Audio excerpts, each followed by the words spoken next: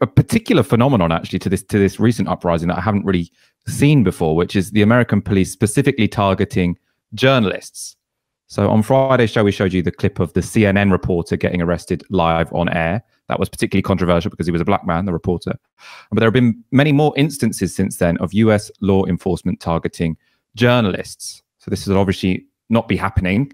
The point of freedom of the press is that journalists are able to put themselves in situations where political conflict is going on and step aside from it to say, we're one step removed. We're here to document it.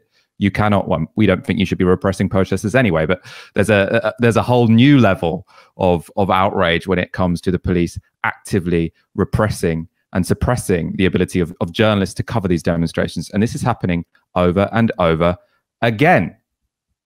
We're going to go through a few examples. There are many. So this is a WCCO reporter in Minneapolis who got arrested for doing his job whilst trying to cooperate with law enforcement. Go! Where do I go? I'm with WCCO. That's a WCCO car. Where would you okay.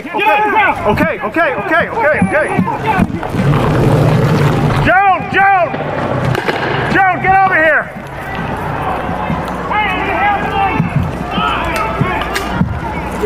Joan, I'll just get my producer. You're under arrest, get out, you're under arrest. Put it down. So I'm just trying to find my producer. Get down, you're under arrest. What are we watching? Let's look at a Vice reporter who identified himself as media and is told by the officer, I don't care. Press! I'm press! I don't care, get down. I am press. I don't care, get down. Okay, I'm down. Stay. Okay. Thank you.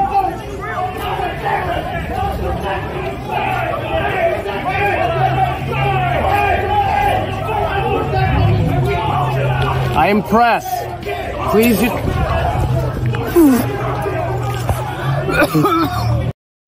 So that was someone who made it very, very clear he was the press. He still got pepper sprayed in the eye on camera, luckily. We can also look at MSNBC reporters. They came under fire from Minneapolis and Kentucky law enforcement. Step back, get back. Your head. He's head. Step back. I got it. Whoa, watch it, guys. We got gas here. All right, back up. All right, they are now moving toward us. There was... Come on, they're shooting at us. Okay, they're shooting, guys. Let's go. Put your helmets on. All right, there has been no provocation, Joshua. There was nothing that happened whatsoever. The police pulled into this intersection unprovoked right into the middle of the crowd, split the crowd, started firing in both directions. They now have fired at us. Plenty of time here. Are you okay? I'm getting shot. Katie, are you okay? Rubber bullets. It's okay. It's those pepper bullets. Bullets. Who are they aiming that at? Nice shooting at the photographer. At us, like directly at us. Why are they doing that? He's shooting at our crew. So in Minneapolis, they were reportedly shooting rubber bullets. In Kentucky, pepper bullets. So that's a sort of, I think it doesn't hurt that much to get hit with it, but it has the same effect as pepper spray. So it's got that chemical in which sort of irritates your eyes and throat. We've now got a CBS crew here who get shot by what they, again, think are rubber bullets. They aren't standing in a crowd. So this time it really looks like they're being targeted intentionally.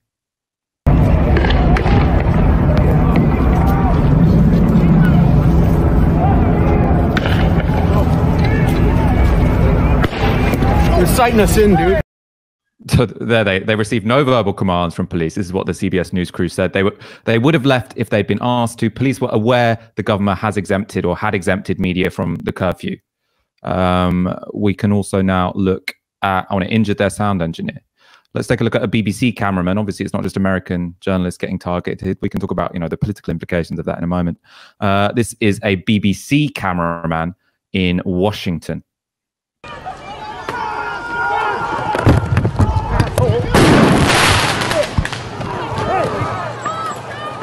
And a British photographer, Adam Gray, was arrested, had his mask removed, was placed in a large holding cell of 50 to 70 people with zero social distancing, held in custody for 8 hours.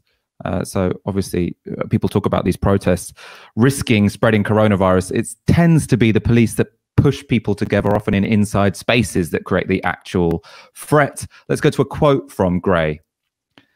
The whole time, can we get this up? The whole time that I was being arrested, I said I was press. They just didn't seem to care. I get that in the heat of the moment, you might get pushed or grabbed. But as soon as you say that you're press, it normally stops there, but not this time. And there are so many more instances of this. I mean, they're getting shared widely on Twitter. Journalists being targeted.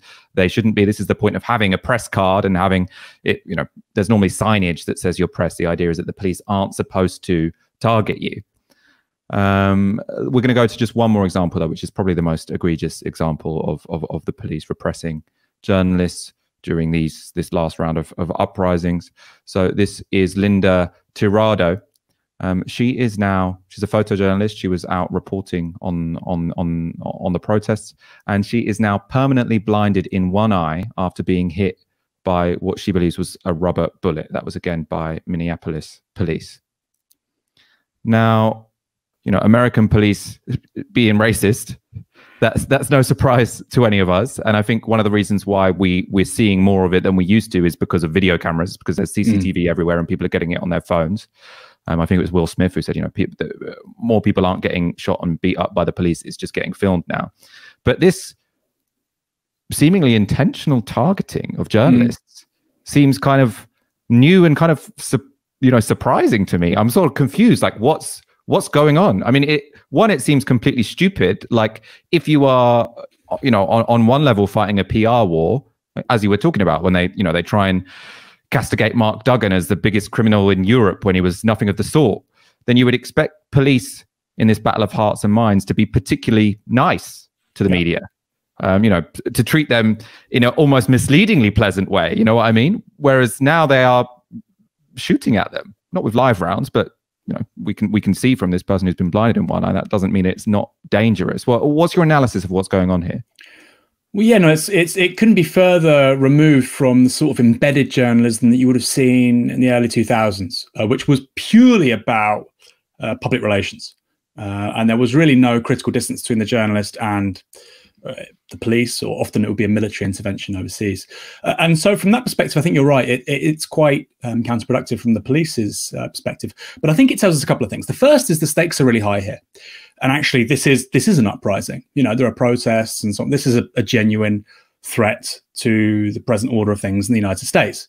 And so the police are behaving in ways which they normally wouldn't do. That's not to say they don't administer a great deal of violence every day of the week. They do, particularly against people of color, particularly against working class communities.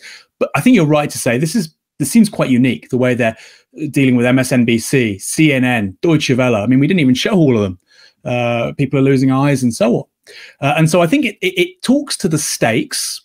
But then secondly, I think it also talks to the fact that you've seen a basic dissolution in the norms of what we would consider a democratic life in America.